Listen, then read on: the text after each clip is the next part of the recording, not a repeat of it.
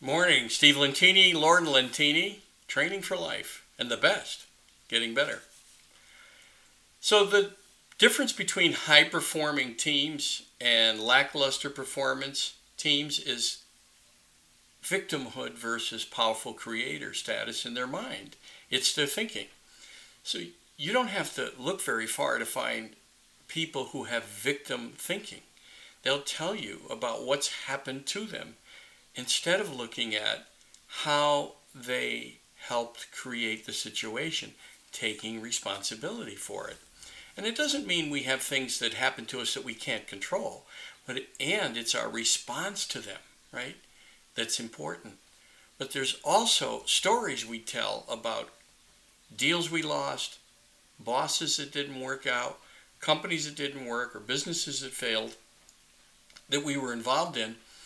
And somehow, if we blame it on others, we don't grow. And that's the difference between the successful people and the not so successful people. Successful people take responsibility. They take a look at the story they're telling themselves and they change it to, how did I create to this? How did I contribute to this? As opposed to, oh, woe's me, look what happened.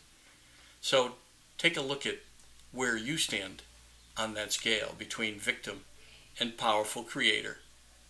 Thanks.